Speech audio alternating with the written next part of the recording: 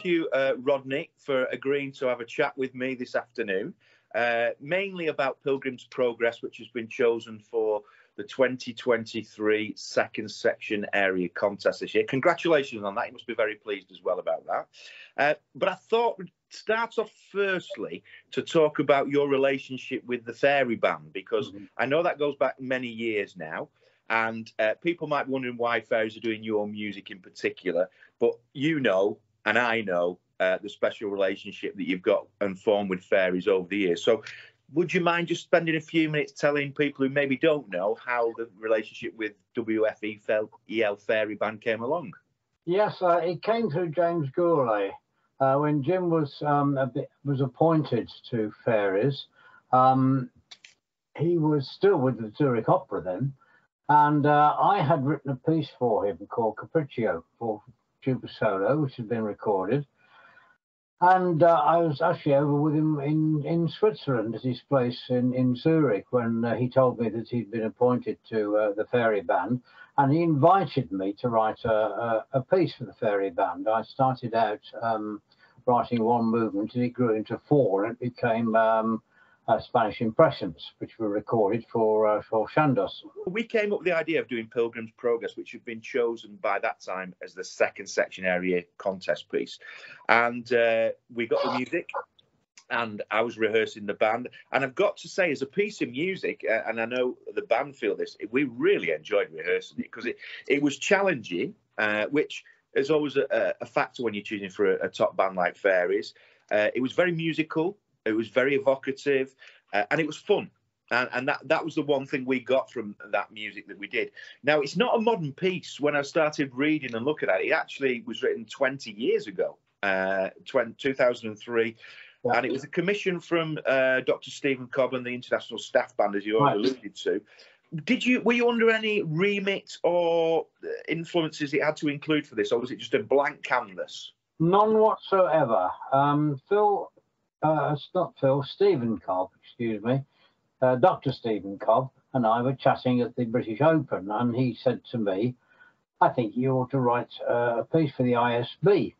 I thought, well, I'm not a Salvationist, I'm a Catholic. I said, will they mind? The Salvation Army mind a Catholic writing a piece for their top brass band? He said, oh, don't worry, he said, we had Vaughan Williams, he wasn't even a Christian. So I had to decide he gave me no brief whatsoever. He just let me get on with it.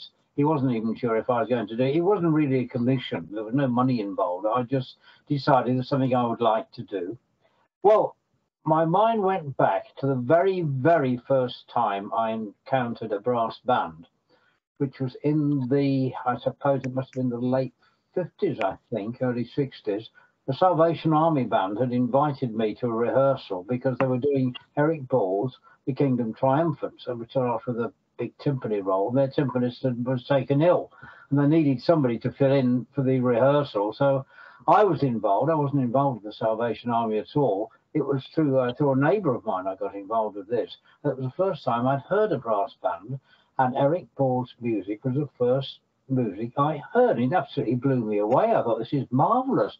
I had no idea what those brass instruments were in front of me, all these tubas and horns and baritones. Some years later, I became a choir master in Birmingham, and I discovered through Salvation Army literature a tune by Eric Ball that I thought was marvellous. It was a setting of the Pilgrim's hymn from Pilgrim's Progress from his cantata, Way of a Pilgrim. And I tried it out with my choir. I thought, this is terrific stuff. It was sort of written in the style of Vaughan Williams, my great hero, and a wonderful, sturdy, modal Dorian mode tune. And I thought, and my mind went back to this, and Eric Ball's centenary was coming up, and I thought, right, I'll do a set of variations on that tune, and I'll base the whole piece on the story of the Pilgrim's Progress, which will be doctrinally acceptable to the Salvation Army. That's something we can both accept and understand, and which will be in the nature of a tribute to Eric in his centenary year. My only disappointment was he wasn't alive to hear it. I wonder what he thought of it. Perhaps he is hearing it somewhere up there. You know. Possibly. That's how it came about. Well, there you go. I mean, it was never intended to be a contest piece, was it? No. And I think from reading some of your notes as well, the way you wrote the piece, which is very descriptive, and there's a clear line of story from the start to the finish and the transformation of the characters in the middle. As you alluded to, there were no technical demands, and you could write that piece, or this piece, sorry, Pilgrim's Progress, to whatever level of difficulty you felt you needed to. And the recording of the staff band, and certainly we found that with Fairey's, it does make a lot of demands on certain players. Oh, it does, yes. Well, I was writing people like Derek Kane, you know, and Kevin Ashman, Mike Callender, and obviously I knew they could play anything that I wrote. So I did. So I wrote anything for them. One of the things that I noted in your Brass Band World article was you talked about the tempos. And as a conductor, I was looking at the tempo marks. And there's tempo marks and just general Italian terms. Yeah. Lento, Misterioso, and then it was marked crotchet equals 86. Now, I think I interpret that a lot slower than was marked on the score. Would you mind that? I don't mind in the least. They can do with it what they like. Obviously, the tempo markings were there for a championships section standard band. Some of them may be. I'm more interested in clarity and in movement. In the faster sections, it should never be a scramble, an unholy mess, just for the sake of the fact of obeying the tempo markings. I got that. They're not sacrosanct. That's one of your quotes, actually. I've written this down. Clarity rather than unholy scramble. Yes, that's right. And the slow sections, the music should never go to sleep. No. It's like the music of my great idol, Vaughan Williams. Some conductors take it very reverentially and rather too slowly. If you listen to the great Sir Adrian Boult doing it, who was his great friend, he always keeps him on the move all the time. Sir Thomas Beecham said of the music of Delius, don't ever let old Fred's music go to sleep. Keep him moving all the time. Otherwise, he just gets turgid and boring. I think you've got to find the right tempo that suits the players you're performing with. It's a test for the conductor as much as it is for the band, I think. Very much. I would say. Could you tell us, in your own words, Rodney, about the storyline of the piece? It starts off with the Pilgrim's Hymn, and then there's 8 variations, and the first variation is the City of Destruction. That's right. Well, this is I've basically followed the story of Bunyan's Pilgrim's Progress. Obviously, missing out a great deal of this, but we start out with a character not called Christian. He's called Graceless. And he's living in this place called the City of Destruction, which doesn't seem a million miles away from London or Manchester or Birmingham. Everybody's rushing around trying to make a fast buck, treading on each other and heedless. And Graceless cries, what must I do to be saved? And you can hear that on the brass at the end. What must I do? What must I do? What must I do to be saved? Answered by an unresolved suspension in the lower band, and then we go into the first variation at the cross, where he loses. He's got a great big pack of sin on his back, you see, and which is very, very much a Salvation Army piece at this point. He's in the story by a character called Evangelist. He's directed to the cross, where he kneels at the cross and his burden of sin falls off. And in the terms of the Salvation Army, he gets saved. Correct. And then he changes his name to Christian, and that's the big. That is the big turning point, the pivotal point at the beginning of this piece. The whole thing changes from then. The moment where the burden of sin falls off, there's a sudden change of harmony. That should sound special. I wish I'd asked the ISB to make a little more of that passage, because that is very important. That is the big, as I've just said, that is the big pivotal point where the story suddenly changes, and we are now at last off on the pilgrimage. Our characters has changed his name to Christian, and he goes off in the next variation full of to find the celestial city, which is this is variation 3, the King's Highway. That's right. So he's looking for the celestial city, which no doubt we shall all end up, Mark. You know. I hope so. I hope so. And that's a very jaunty and lively march. Yes, that's right. He's full of confidence. You see. Yes. He's found his faith, and he's absolutely full of confidence. He's stepping out and each time it changes key and more instruments are added. So he's really buoyed up by the time he encounters his first huge obstacle, which is the next variation, which is Apollyon. Yes, Christian fights Apollyon. That's right. Now Apollyon is this horrible monster who announces that he's the lord of the city of destruction, that Christian must give up this stupid quest for the celestial city and return to him, and all will be well. Well, Christian doesn't think much of that, so he decides to fight him. And I based the music on Wagner's dragon music from Siegfried. Yes, and Das Rheingold. I just wonder how many E-flat bass players might want to fight you instead of Apollyon after this. Well, quite a few. I think I have to buy. I have to keep a low profile if I attend any concerts. But I'm going to have to buy a few pints, I think. That's going to cause a few headaches. It's setting the bar very high for the second section. Yeah, I think possibly this may have been in the selection panel's mind. They wanted to increase the standard. If you can play this piece, you're almost ready to go into the next section. Why not? Why not? It's not mollycoddling the bands. It's giving them something they have to work at. Very much so. And then variation 5. Now this was very strange rehearsing this, because we were thinking, how the heck does this music transfer? Why is it in the middle of this? Variation 5, Vanity Fair. That's right. Well, he after his battle with Apollyon, he comes across this. He's exhausted, of course, and he and his mate come across this this place called, where they hear the sound of merrymaking, and it's a fair is in progress.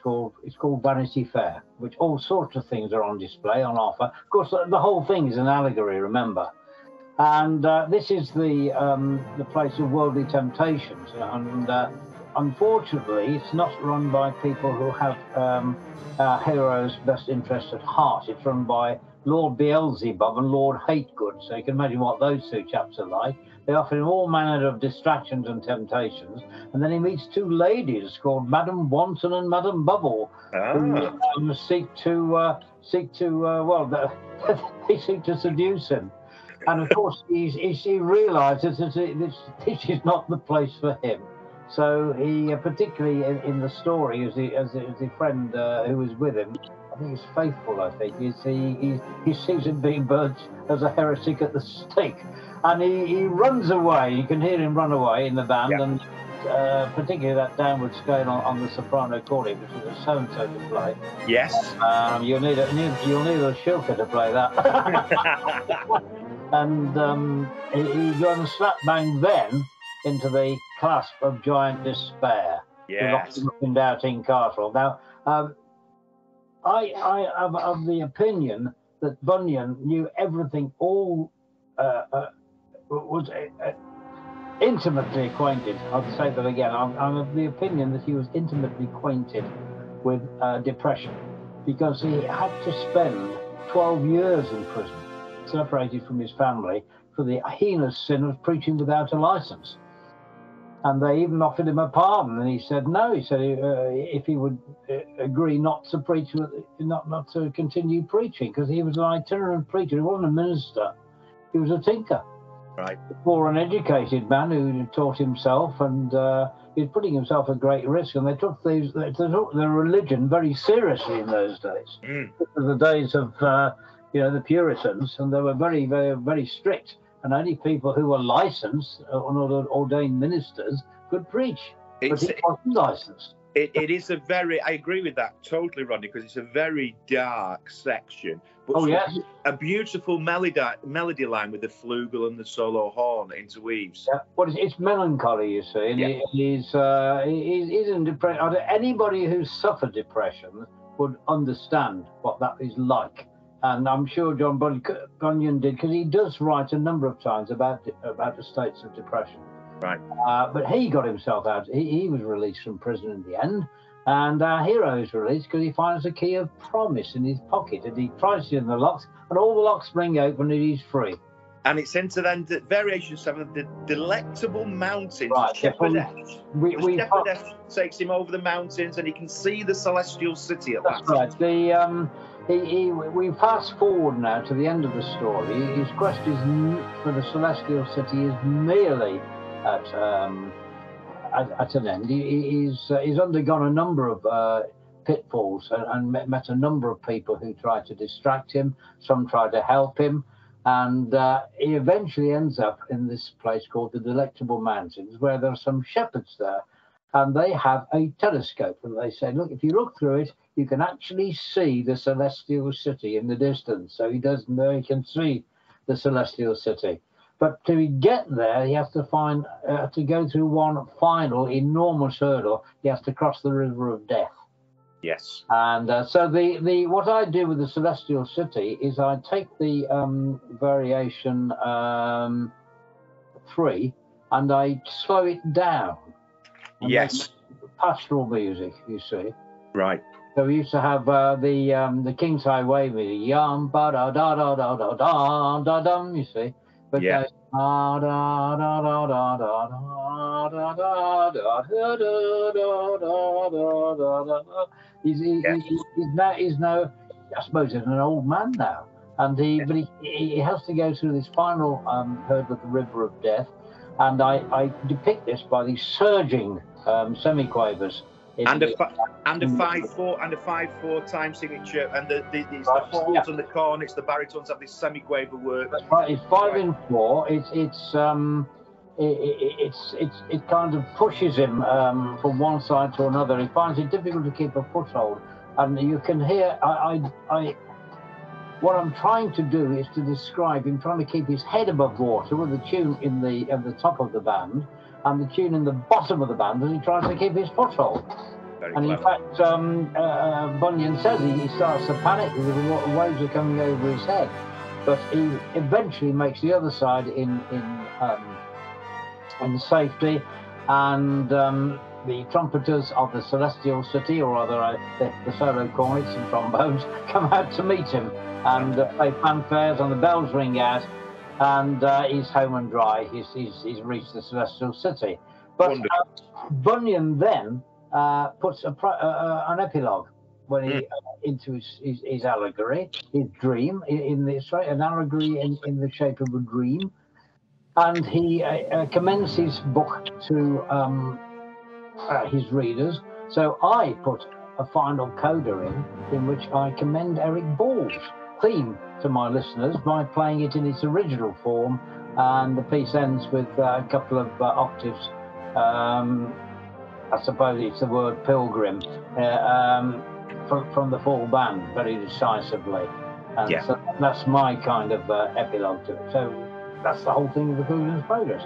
Wonderful. I mean, that's such a great description of a great piece of music that I have no doubt all players and conductors and audience will enjoy in the next coming months throughout the country.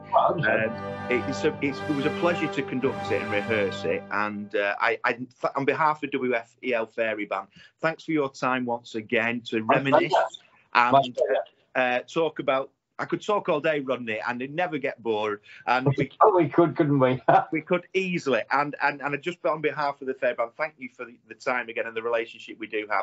And to say to all the second section bands out there, good luck and enjoy what is a tremendous piece of music.